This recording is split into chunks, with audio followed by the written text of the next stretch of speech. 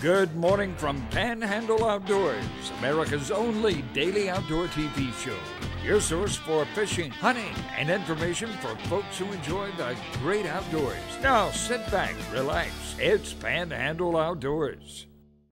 Good morning, folks. Welcome to Panhandle Outdoors in Winston, Chester. I'm glad you're here this Friday morning. Got a big show lined up, but first, our weather brought to us by Haney Technical Center. Folks, we're going to hit 80 degrees today, a high of 80 and a low of 64. It's going to be pretty warm and foggy and rain and all kind of stuff. It's just like spring kind of weather. We know what it is. Water temperature, 64.8. Went up 2 degrees since yesterday. 64.8, as high as it's been yet. River readings, Apalachicola at Bluntstown, 11.4. It dropped a little bit, but now it's shooting back up, and it's still high. When it dropped down to 11, that's the lowest it's been in quite a while. The Choctawhatchee at Caryville reading is a 7.2, and it's almost a straight line on the river there on the Choctawhatchee, 7.2. Tide chart is just flat out neap tides next couple of days, not a lot of movement right there, but we will get a south-southeast wind coming in about 10 during the day and dropping about 5 during the night. So that takes care of our weather. We'll come back. We've got a lot to do today, so we're going to be right back.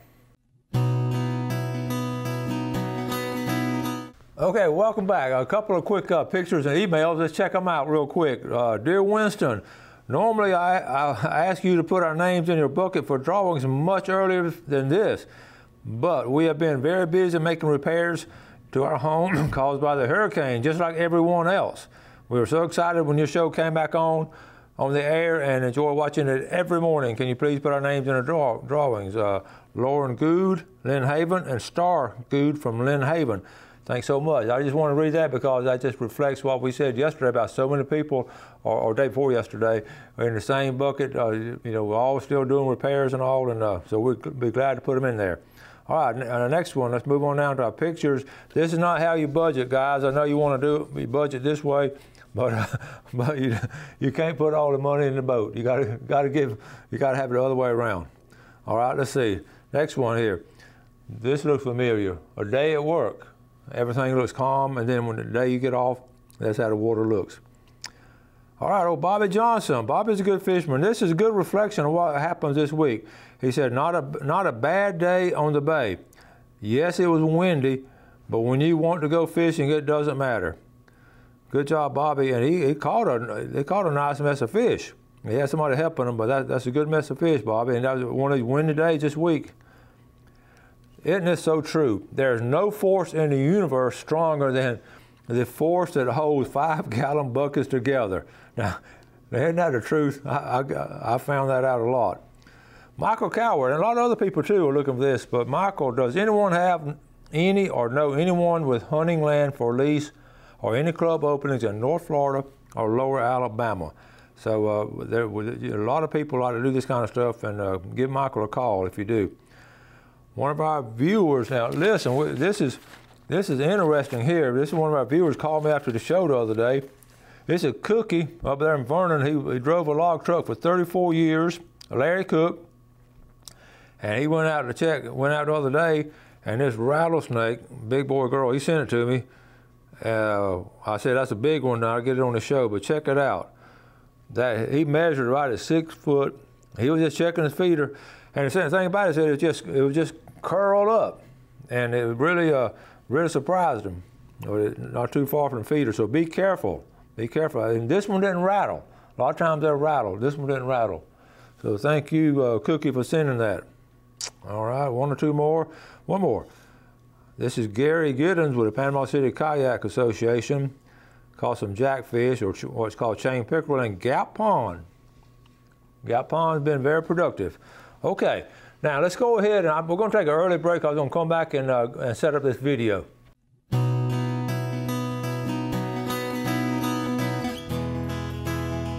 All right, welcome back, folks. Let's go ahead and set this up. We'll have a situation here. We went down to St. Joe the other afternoon and went to the meeting at the public library there on the St. Joe Peninsula State Park. And it was a good presentation. The warden Dennis, the head man in charge, did a good presentation, and we shot about 35 minutes of video. And edited it down to about 13 or 14 minutes video. This is very informative.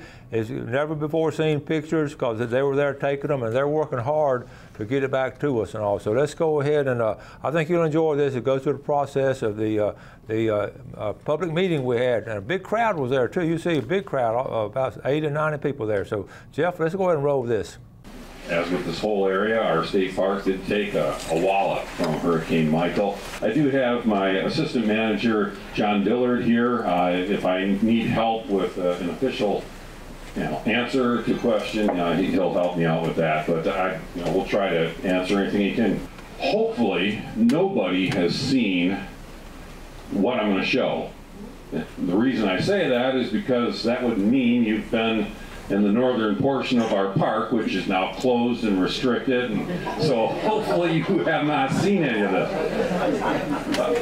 Yeah, if you have, shame on you. But I see your hands, please, and your driver's license. I'm going to do like a walk-through tour from the very beginning of our park all the way to the wilderness area and a little beyond. This was our Eagle Harbor area, and still is. If you nothing above my hand, and then it starts about there again. This was immediately after the storm. We had the large breach here, and then we had a smaller breach, and another problem just off the camera here, which we're still going to have to deal with. This breach is gone. It's filled back in. This breach is greatly filling in. If you guys have any questions relating to that, I'll try our best to answer that. The sand is accreting from both sides, and now there's a stubborn channel, but we're just waiting to see what happens with the rest of the channel. The biggest question we get asked all day long, and we're happy to answer it, but we do get it asked just about every visitor that comes out here, what are you going to do with the breach? And we don't know that yet. I'm sorry if you came here today to hear a definitive answer on what was going to happen at the breach, because the Office of Park Planning in Tallahassee is looking at this situation, and we have a lot of ologists, biologists, and hydrologists, and this ologist and that ologist, and engineers that are currently looking at this to see what is the best course of action. We did take public comment through February 1st. A general consensus was they wanted, people wanted to get an RV over here, but they also wanted some water to flow through. I mean, that's not, that's not night and day. That's possible as well. I mean, that's definitely one thing they're looking at. They people believe that the influx of some salt water into the bay would be a good thing, and so the Office of Park Planning certainly heard that. So they're going to take that into consideration. But we don't know what they're going to do. We don't know what we're going to do. What we call the gate, the office, is in fine shape. It needed some repairs here and there. The technical infrastructure needed to be replaced, but our gate's good, so we're ready to take your money. Tallahassee loved that. This is our park shop complex. I'm not really showing pictures of this just for time's sake, but we did lose a storage building, completely lost. Equipment storage building, lost. Right now it's a concrete pad. That's all that's left. We've cleaned the rest of it out. A linen storage building, which was a twisted mess of metal woven around other buildings, and we had to get that out of there. And 3 parked vehicles we lost. This is one of the first storage building I was telling you about. Just to, and it's cracked and broken all in the back as well. That's an example of what our park. Now we do have, our 2 main sheds are good, so we're using those. They're the biggest buildings, so we were lucky in that regard. We still have our main park storage buildings, but lost all of our smaller storage buildings. This was Eagle Harbor shortly after the storm. You can see everything's just a little bit twisted and sideways, and but overall it was okay. Miraculously, the marina is back to the shape it was before the storm. You can now launch boats, of course. Spread the word if you want to launch boats. Our boat launch is open. This is the breach at its widest. Doesn't look like that at all anymore. You know, this is looking south, so this is the day use area, which is now way out here with, you know, sand. It's like a great massive sand flat. At one point it was about 20 feet deep. Now we're thinking it's chest deep at the deepest. Here's what it looks like now. We got the sand coming out, and, you know, from the south, sand coming back from the north, and stubborn channel. You know, I've been watching it. Obviously, I've been working out there every day, and our favorite thing to do is to go out there and look at it, just like everybody comes to visit. And you know, for a month, first month you saw it get smaller, and second month you saw it get smaller, third month smaller. But it's kind of, it may be filling from the bottom up, but it's not really getting smaller anymore. I mean, I'm not a hydrologist, you know, I'm not a scientist. I'm just a park ranger. But it appears to me, do you agree that it doesn't seem to be changing a whole lot these days? The width is remaining stable, but the depth is reducing every day still. So it's getting shallower every day, but not narrower. But eventually the bottom will rise above the surface, and so that seems to be what it's doing for right now. This is a little bit further down the road, our first campground, Gulf Breeze. Gulf Breeze is a bit of a mess. It's probably the worst situation over there, other than maybe the Ranger residences. But you can see that, you know, what would once have been the interior of the Gulf Breeze area now has strange retention ponds in them, you know, utilities all over the place. And I, of course, have lots of pictures of Gulf Breeze, so I'll just go through a few more here. This would be, you know, this would have been a road where you were going, you know, campsite, campsite, campsite, campsite. Our campsites 1 through 59. If you were lucky enough to be able to camp at Gulf Breeze right now, you'd be able to sit outside your tent and see the Gulf, because there are no dunes between the campsites and the water and the Gulf. Gulf Breeze has 2.5 feet of sand through the entire campground. You know, this would have been, you know, some sort of manicured grass. That's a ranger joke. And campsites all throughout the back here, you see, all covered in sand now. This is what we call Gulf Breeze North. This was our nicest bathhouse and in Gulf Breeze, and I have 3 or 4 pictures here of Gulf Breeze North. Holes all the way around it where there were no holes. This is the interior of Gulf Breeze North. This is Gulf Breeze South, the older of the 2 bathhouses in Gulf Breeze. Also, you know, destroyed. It will have to be completely replaced. This is the inside of Gulf Breeze South.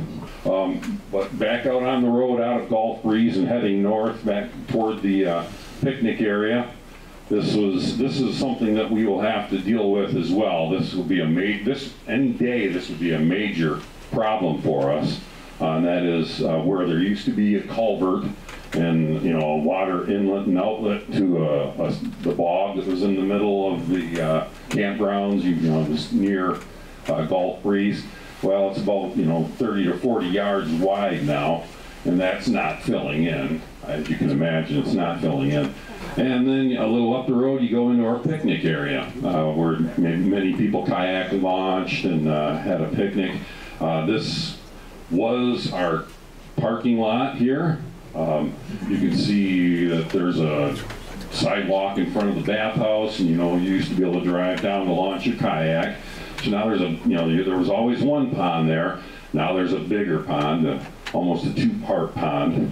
A piece of good news is our pavilion still stands, and it probably could be, you know, fixed within a matter of a few days. This is the bathhouse in the picnic area, undercut, and the water, you know, goes literally right under it. The front of it blown out, so the bathhouse is awash. It's gone. So the storm surge in the park ranged from what we can tell, 5 to 10 feet in different places. It's hard to tell because all our sensors we had set out to collect the data got washed away. In this area, it looks like it was about 6 feet above sea level. And these holes and ponds that Dennis is showing you guys, those are deep. Those are multiple stories deep. Some of them are 2 stories. One of them I think is a little deeper. So they're not just like a shallow pond. It's an extremely huge erosion event that took place in addition to everything else. But another good piece of news, our friends of the park who we love built a brand new playground for the kids, and it was built well.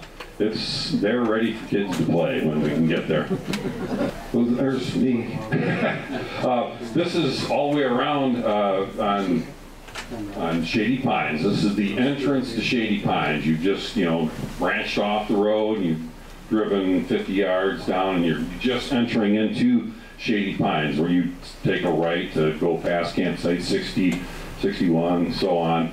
Not this though. This is my beloved Shady Pines Pavilion. And it looks okay from this angle, but no, not so. Here's a side angle where you can see that it's basically it just goes right down from the front. This is, I was not able to get a whole lot of pictures of the cabins, but I can tell you just from a couple pictures I have what they look like.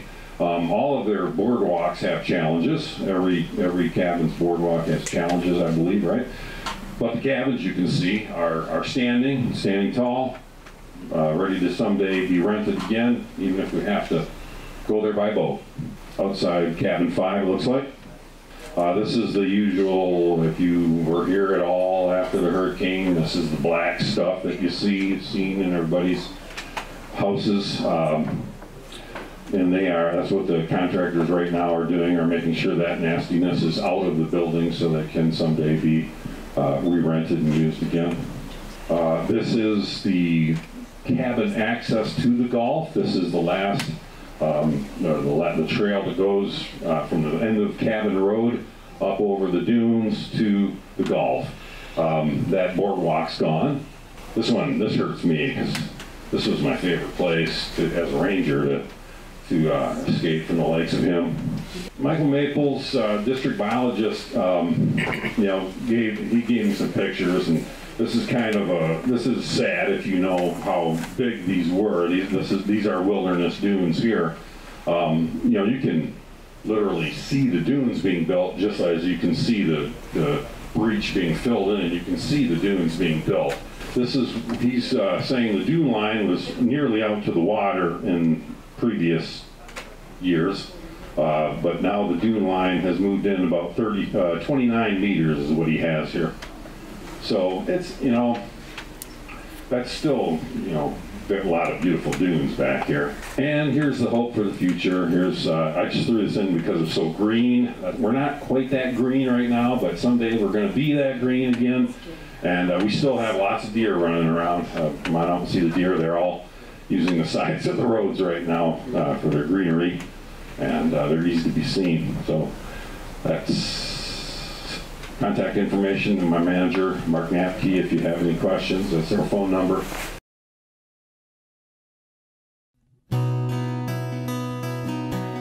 Okay, welcome back, folks. Hope you enjoyed that. That's one of our missions here, is to inform you and keep you posted on what's going on. That's about as fresh as we can get it right there. So we try to cover all those things we can. We don't get all of them covered. We do the best we can for having a little 2-man crew, Gail and I, and then Jeff helps when we get a studio.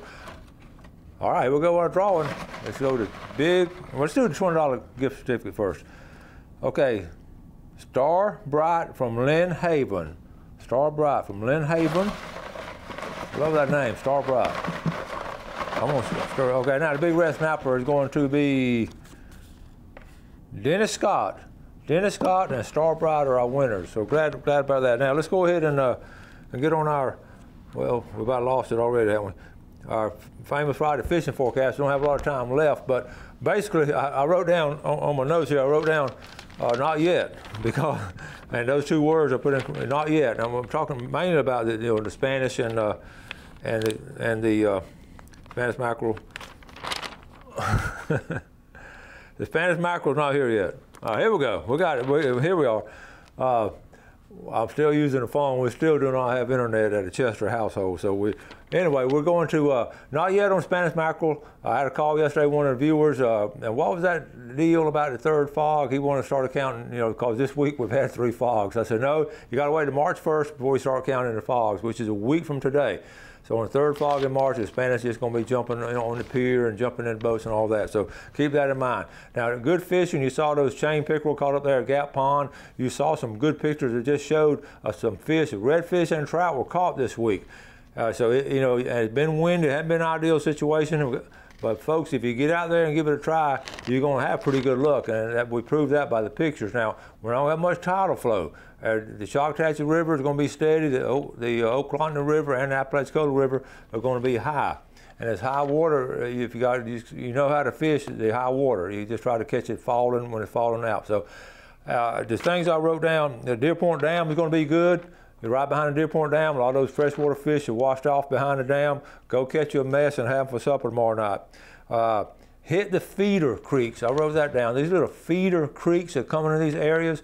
It's going to be some sediment stirred up and some bait coming through those feeder creeks.